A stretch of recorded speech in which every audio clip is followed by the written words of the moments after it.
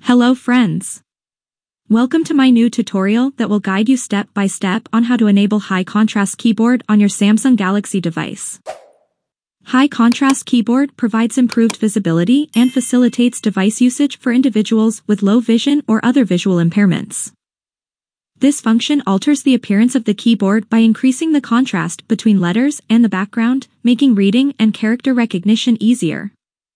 So if you're ready, let's get started with the process. First, go to Settings. After that, scroll down, find the option General Management, and select it. Now, choose Samsung Keyboard Settings. Once you're in the keyboard settings, scroll down and in the Use Style and Layout section, select High Contrast Keyboard. Once you've done that, touch the switch to turn it on. Now you can choose one of the offered keyboards that suits you best. That's all for this short video. The process is very easy and straightforward. I hope this video was helpful to you.